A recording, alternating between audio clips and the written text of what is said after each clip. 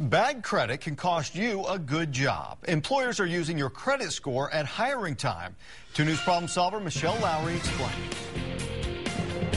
It's an issue millions of unemployed Americans face. Employers are increasingly turning to credit scores to help screen applicants who may be unreliable or a risk of theft. CEO of lowcards.com, Bill Hardikoff, says credit checks can weed out people who may be undesirable for a job, but there are many reasons why a person's credit score drops that is not a reflection of their character. If a person has a lower score because the credit card issuer slashed the card's credit limit or there is an error on the credit report, this shouldn't prevent that person from getting a job.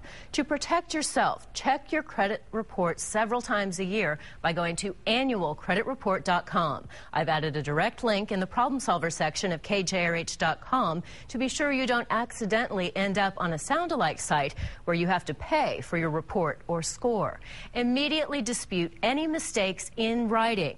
According to a recent survey from the Society for Human Resource Management, certain credit problems are big red flags for employers, including pending debt lawsuits and accounts in collections. The survey also shows very few employers consider home foreclosures and past medical-related debt when making a hiring decision.